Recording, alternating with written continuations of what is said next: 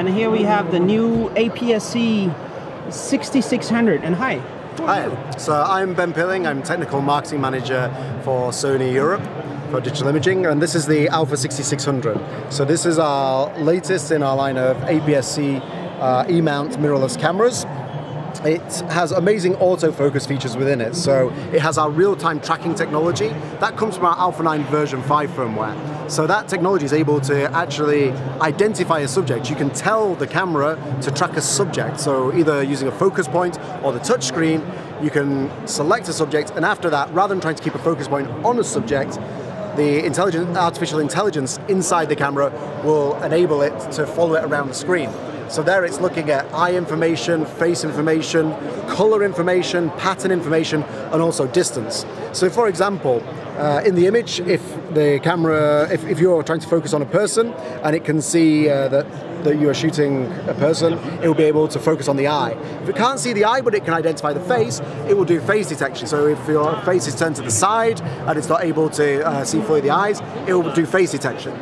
If the person turns round, because it recognizes them as a person and it's looking at color and also pattern and distance information, it will still stay locked onto them. So even if they turn their head away, it still actually tracks them all around. And using all that information, it means it can intelligently track a subject. That's not just for people, but it can use all that information to be able to do that. That's also working together with our real-time eye autofocus. So that is the latest version of our IAF. And that will also work in video as well, yes. This is the R4. Now, every new Sony camera is going to have the video IAF, so which is very cool, right? We can't promise what specifications will be, but you're right. Since the Alpha 7R Mark IV, we introduced IAF on video. That's also included in the Alpha 6600. So while you're shooting video, having focus on the eye, of course, is crucially important for video as well as stills. And that can be enabled again in video with the touch tracking, so you can just press on a subject and it'll be able to follow it throughout the frame. Face detect pixels there. Yes. So there's a latest way of doing that, the way you do it. Yeah, so we have 425 phase detection autofocus pixels built into the image sensor. The camera itself can focus in 0.02 of a second, and it's covering pretty much most of the image sensor right the way across. So wherever your subject is within the frame, then you'll be able to focus on it. In terms of still images, of course, that's going to be great for tracking moving subjects and shooting up to 11 frames per second, but also for video, having that constant focus on your subject.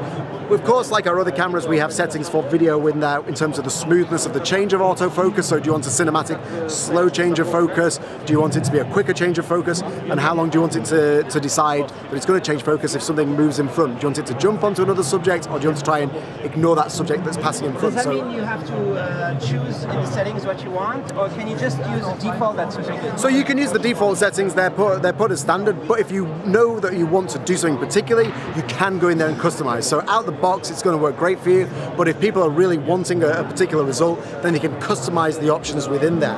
On top of that, of course, it's 4K built in with 4K HDR. We now have a headphone jack as well. So on the side here, we have the microphone jack, but you also see we've got a headphone jack. So if you're wanting to monitor the audio of that while you're recording, we think it's going to be great for a lot of content creators because you have the 180-degree flip screen, and you've got a microphone in it. The microphone preamp is high quality. So again, like I say, we're very satisfied with our quality of our microphone preamp within there.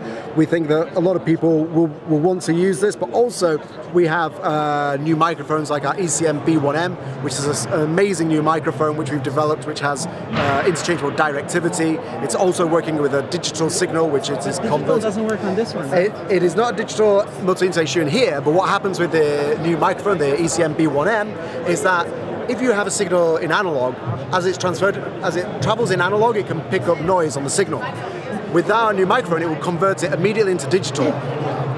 Before it goes back into the camera, it converts it back to analog and back in the camera again to digital. So it has a mini jack output? No. It's still going in through the MI shoe. So the MI shoe here is an analog MI shoe. However, what you have, for example, on the Alpha 7R Mark IV is a digital MI shoe. It still has the analog connections as well. So the likes of an Alpha 7R Mark IV, you can still use our older analog microphones. And likewise, the new microphone, although it's designed primarily as digital use, the way it actually processes the signal digitally at first before converting it to analog, reduces the noise, and it can send it analog into here through the multi-interface shoe, so you can use it completely without battery and get the great results of that, also with the great directivity on there as well. I'm very excited about this new shotgun microphone. It sounds like it could be great. I haven't heard the samples yet, but I'm thinking there's probably some very good noise cancellating, like very good shotgun system, right? So it cancels everything on the side.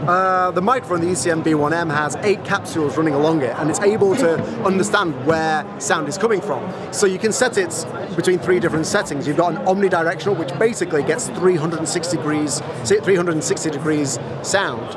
But additionally, there's a medium setting, which you imagine you're doing an interview with 2 or 3 people. It gives a narrower reach, but can still get those within there. And on top of that, there's a super directional, where if you're one person speaking to the camera, then you can use that on there as well. We also include in that microphone noise cuts, which is a new feature, which is very much related to our headphone technology of noise cancelling, where if you have continuous noise, so you imagine air conditioning, or you imagine you're in a busy street where there's lots of people milling by, it can listen to continuous noise and help reduce it out and help cut it out.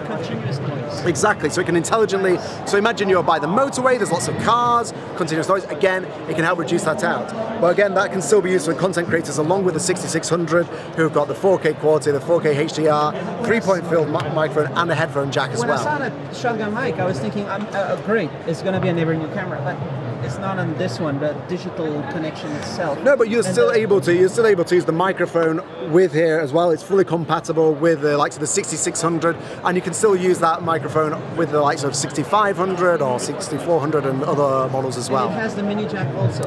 No, it's multi-interface shoe, because the point is that you want to reduce the travel of the analog signal. So if you use it here, it's going to block the screen, right? So there's no way to use it outside. Unfortunately, with that microphone, not, but we still have the options for the 3.5 mini jack here. So it depends which way you want to go. We still give you the option for 3.5 millimeter jack within here, but you can have, like I say, the and it's not fragile system. This setup is strong. So, like I say, we test all our products, and we believe that it's as strong as it should be. Of course, you should always take care of your product, but here we have magnesium alloy bodies, but within that, and of course we try to put a firm frame in on the LCD as well within there. This is a very nice new exciting lens, no? Yeah, so this is our new 16 to 55 millimeter f2.8 G lens. So this is designed for APS-C. You can see it actually still keeps a very compact solution. So here, like I say, it's not very long, it's not very heavy, but it's a very advanced lens which we're offering now for our APS-C users. It means you can get that constant f2.8 aperture all the way through from 16 up to 55 millimeter. You get the likes of a focus hold button on the side. This can be customized, so again, if you want to use it for different customizable features, you can put that on there as well. And we think it's a great addition for our APS-C users out there, or people who are using the likes of a 6500, a 6400 or something like that as a backup camera to their other camera as well. It's equivalent to 24 to 70 full frame? Yeah, pretty much. So it's a 1.5 times crop, so it's giving you a bit more than a 24 to 70 wood on there as well. But it's not G Master, it's a G. It's a G series. G and G Master. So G series are our premium line of lenses, which we inherited also from Minolta, and we also inherited from Minolta a lot of very good optical engineers. Since the launch of Alpha back in 2006, we had Zeiss lenses and G lenses. Of course, the Zeiss lenses, we worked together with Zeiss to develop those. The G lenses are our own premium lenses from our side. However, in recent years, we've introduced G Master. G Master is basically looking at the lenses of tomorrow, because at the moment, of course, a lot of cameras are using old film lenses. Now, film always, like I say, had a finite resolution, whereas our sensors, the megapixels, goes higher, higher, and higher. The concept behind G Master is that they're tomorrow's lenses today. They're designed because, as you know, we make sensors, we know what is coming up in the industry, what's coming up, because we are the #1 player in the sensor market. We are able to design our lenses for sensors that our product planners know are coming in the future. So internally we test them to very, very high MTF to make sure those are suitable. Whereas sometimes people might be using old digital SLR lenses, adapting them onto cameras from old film cameras, which are not high enough resolution for the sensors that you're trying to find today. Along with that, the G Master also tries to give you a great combination of great resolution combined with great bokeh. So that combination is actually very hard to do. But our G series still actually have a great reputation as a high quality lens. It's still producing a good resolution and good contrast within there. Does it do any stabilization in the lens, or it only does on the sensor? So this lens itself doesn't have stabilization built into it, but with the likes of the 6600 and 6500, you still have the stabilization built into the body, so you're able to manage that. And like I say, we think it's a good all-round package with these put together as well. How is the stabilization compared to 6500 and 6600? Is there an upgrade in the stabilization? So it's a very similar stabilization system built within there. It's still going to work on 5 axes, working, like I say, with your pitch, your X, Y, and roll. And again, like I say, it's going to be a very effective system within there, whether you're using for still images or for movies. And this is a Z battery, so does that mean 50% longer battery life, or? So yeah, so we have a Z series battery. You can see the grip is also larger on here, so it's a larger size of grip, and that's because you've got the Z series battery on there. It's about 2.2 times the amount of battery that you had on the predecessors. So that's going to be amazing, whether you're a still shooter. Yeah, more than double. It's actually tested, I think, with the LCD screen to about 850 shots to C per standard. Normally with manufacturers, not just us, you get more than C per test tube. So if you imagine you're going to get minimum 850 shots. Most likely real usage is going to be a lot higher. You can go out shooting all day. A lot of video guys are also going to be very pleased that they're going to be able to shoot for a lot longer. It's unlimited video recording. So we don't have a 29-minute limit on here, no. So if you're going to record video, again, there's no 29-minute. The full battery is going to be used. The full SD card is going to be filled up. So yeah, if you keep going with the power and you keep going, then maybe like I said, the battery is more than an hour and a half or something. I haven't tested personally the exact extent of the battery, but it'd be quite interesting to see how long it goes. But it's going to give you great capability to be able to do whatever you want on your projects, no matter how long you want to record. So there's no crop on the 24p, but there's a small crop on the 30p, right? Yeah, so if you're shooting 24 or 25p, there's no crop. On the 30p, there's just a slight crop in on there as well. But it gives you high quality 4K footage with full pixel readout, without pixel binning. So that's going to give you great detail and great color accuracy within there. Of course, on top of that, as I mentioned, we've got 4K HDR, so you can shoot HDR footage directly within the camera. You can shoot in HLG, suitable for applicable. 8-bit. It is 8-bit footage, but again, like I say, you're able to produce some amazing images within on here, and you have all the picture profiles and the advanced video features, zebras, manual focus aids like peaking and so on, built within there as well. You find a lot of the Alpha 9 autofocus features within here as well, so a lot of the customizations on autofocus settings are also built into the likes of the 6600. So as well as having that real-time tracking and real-time eye autofocus for still image and also on video, you're able to get a lot of the customizations also that you get with our high-end models in addition to this. Is it a little bit like a mini A9? Is it like, how many frames can you do without sound and all that stuff? So it's able to shoot at 11 frames per second with the mechanical shutter, but shooting silent, it's going to be slowing down to around 7 or so frames per second. 7 or 8, sorry, I forget off the top. So the A9 does 20. That's because the A9 has a different type of sensor. The sensor inside the A9 is what we call Exmo RS. It's a stacked sensor, which means that it has an extra layer for wiring of the sensor underneath. So you have much more wires on the sensor of the A9, which are put on a different level, and so it can output the information really quickly. And this is why the A9 can shoot 20 frames per second with full resolution with no blackout in the viewfinder. So in terms of that structure, we also implemented that same structure on our latest RX100 series, the RX100 Mark 7. So there you also get a model which can shoot 20 frames. Inch, right? That's 1-inch sensor, it's stacked 1-inch sensor, but it's built with exactly the same architecture that we use on the Alpha 9. So it's also the first time with an RX100 series that we've been able to do no blackout between shooting. So even when you're taking a picture, you can still see the live image, you can still focus on your subject. It's measuring focus 60 times per second with that RX100 Mark 7 on there as well. Not yet a stacked APS-C sensor. Not yet, but as you know, like I say, Sony are the leaders in the sensor market. We have over 50% market share of the sensor market in the camera industry. And of course, we're always trying to give our best to our customers, but of course, there's many demands. Some people are asking for things on RX series, some people are asking APS-C, some people are asking full frame. So it's very difficult for our guys in Tokyo to balance out the requests. And in terms of being market leader, I think 2, 3, 4 years ago, people would say that the Canon dual pixel was the market leader in terms of quality of the autofocus. Would you claim that you're the best now? That's not for me to say, that's for you guys to say. But what I would say is that our focus speed on the likes of a 6600 is 0.02 of a second. So we've come from in the past, people wouldn't choose mirrorless cameras because of the focus speed, just one of the reasons.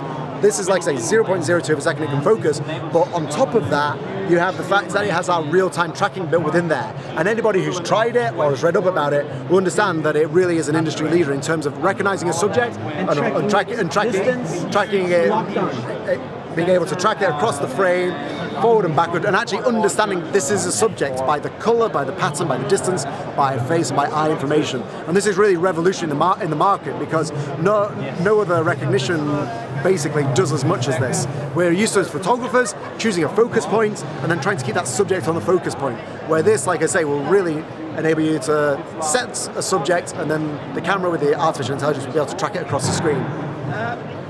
This is, I think, the most important selling point is the autofocus. I'm filming right now, so there's a lot of pulsating backgrounds. This is not going to happen here. There's not going to be these pulsating lights. It's just going to stay on the face. It's going to very, very rarely go out of focus, right? So hopefully it's going to remain in focus throughout, but because it's able to use that intelligent system within there, on our system, as you mentioned before, we're using the phase detection autofocus. So that's very good at tracking the subject and being able to also update and predict where it's going to go. In addition to that, like I say, we also have motors built into our lenses, which are specifically designed for movie autofocus. In our latest lenses, as you mentioned here with the 16-55, we have what we call our XD linear motor. So this is a very powerful motor, but it's designed, it's frictionless. So unlike a lot of traditional SLR lenses or things like supersonic wave motor technology, where you have rotational movement being changed into linear movement for the focus change, our XD linear motors are the motors we have in our 600mm f4 and 400mm 2.8. So some of the lenses we actually have up behind us here. And those lenses have now been put into these APS-C cameras.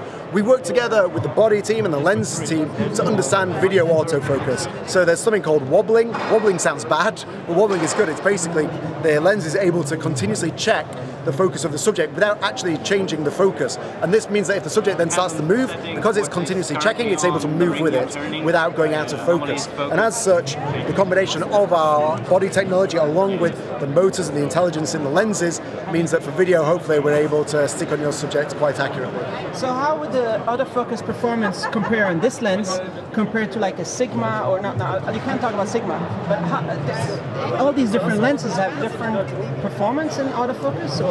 So actually at Sony we really concentrate on linear motors. So you'll find the vast majority of our mirrorless lineup actually have what we call linear motors. There are different motors in different lenses. Basically that's just because we try to consider the all-round product. So for example, are we trying to make it smaller and lighter? Are we making it bigger? That doesn't matter, and so on and so forth. As such, because we concentrate on linear motors, which don't have rotational movement, which has then mechanical gears to change into linear movement of the focus elements, it means that the vast majority of our mirrorless lenses use linear, and it means for video, it's fantastic because there's no friction, there's no stopping and starting, going back and forth, and it's able to autofocus really well in movies. So, but this one will be in an even better level. Well, video autofocus. I think you'll find for video it performs exceptionally well because what I mentioned, this XD linear motor, which is coming from the 400mm and 600mm. Any other lens have this technology? So we also, this is the first one on our APS-C range which has this, but it's also something which incorporates onto our other new lenses, 70 to 350mm G for APS-C as well. All right, that's really cool. And so this is a little bit thicker here because of the IBIS, right? So a couple of reasons. When you look at the body, you've got the battery, you've got the in-body stabilization as well. So because of those things, the body is a little bit thicker, but in general you'll find that it's a very similar style to our other cameras. It does have a bigger grip, so some people do like the bigger grip going within there, and we also add in some extra custom buttons as well. So when you look on the likes of an Alpha 6400, you have a custom button here. You can customize lots of buttons. So you can customize this button, you can flick and customize this button, you can customize left, right, down, and delete button as well. But what you find on the 6600 is that we actually have two buttons on top. So unlike the one we have here, we actually have two buttons going up on top to customize, and we also add an additional C3 in on here. So if you're used to using like an AF on feature or something going on here, it fits nicely on there. So you get even more customizable options going within the 6600 as well. Nice, really cool. That's awesome to see exciting new APS-C. Cool.